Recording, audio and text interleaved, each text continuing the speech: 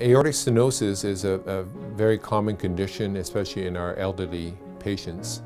It's a disease of the aortic valve, which many of us get as we get older.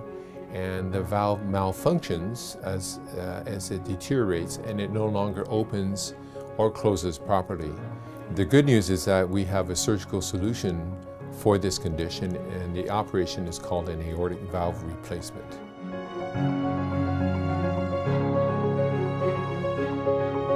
Traditionally, we would perform what we call a full stenotomy, in which the breastbone is opened entirely to do the operation.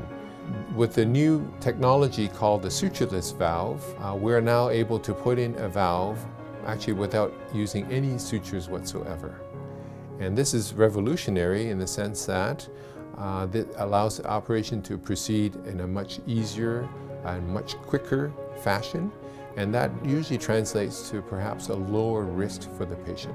The other advantage of sutureless valves is that it allows us to implant these valves through a much smaller opening or approach, what we call minimally invasive surgery. From a cosmetic point of view, it's very much more pleasing to the patient having a smaller scar instead of a longer scar.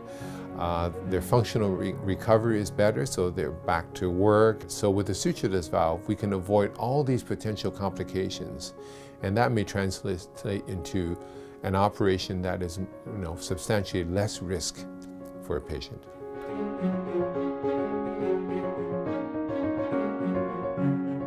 I've been aware of this technology for a number of years, and initially went to Europe to see these implants by European surgeons. We really got a sense that there was a significant advantage to this valve for my patients. And through the support of Southlake, was able to introduce it to North America. Consequently, we are now one of the largest implanting centers of the sutureless valve in all of North America. So this valve has recently been approved by Health Canada. So that's a major milestone in the sense that they will encourage many other centers to adopt this new technology.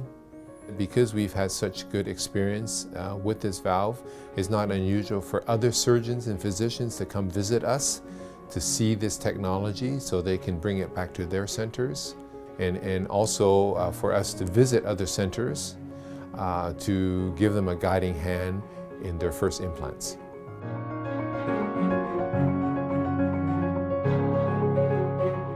I think the driving force behind me seeking surgical innovation is my desire to provide the best care for my patients.